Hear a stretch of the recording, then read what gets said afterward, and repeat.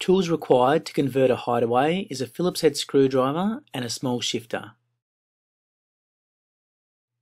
You will need to order the following spare parts: a half flush mechanical lever, a full flush mechanical lever, a mechanical lever holder, and mechanical buttons. Step 1. Remove the buttons with a Phillips head screwdriver.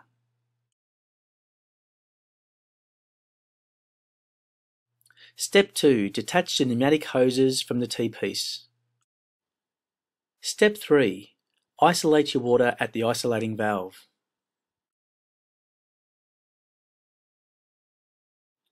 Step 4. Disconnect your flexible connector from the inlet valve only.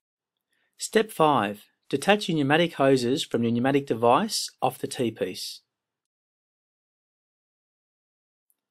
Step 6. Remove the gauge rod by pressing down on top of a gauge rod. Step 7. Unclip the inlet valve off the holding bridge. Step 8. Remove the holding bridge, then you can remove the inlet valve.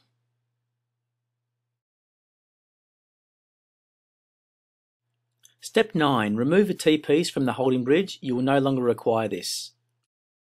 Step 10. Remove the full flush lever. You will no longer require this.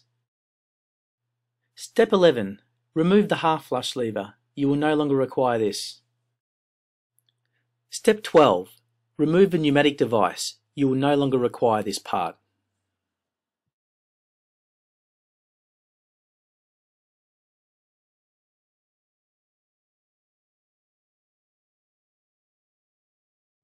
To rebuild, remember to swap your half flush and full flush levers and to include your mechanical lever holder.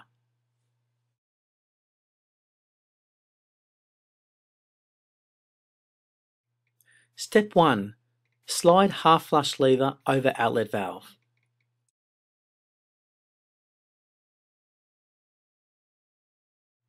Step 2.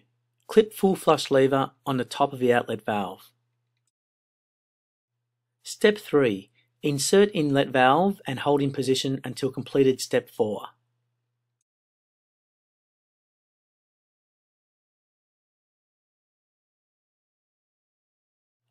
Step 4. Install holding bridge.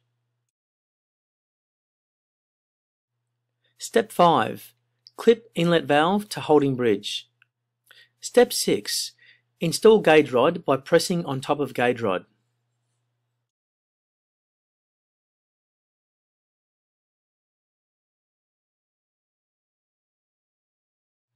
Step 7. Slide mechanical lever holder onto brackets provided, making sure that levers find their way into lever holder slots. Step 8. Reconnect flexible connector. Step 9. Open water at isolating valve.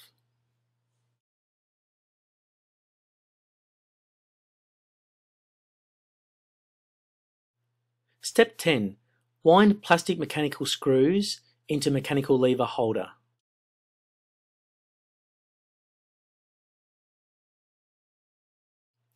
Step 11. Install wall bracket using a Phillips head screwdriver and screws provided.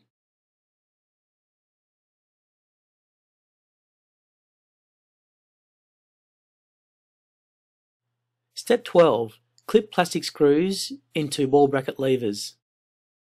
Step 13. Install push plate by applying pressure to the bottom.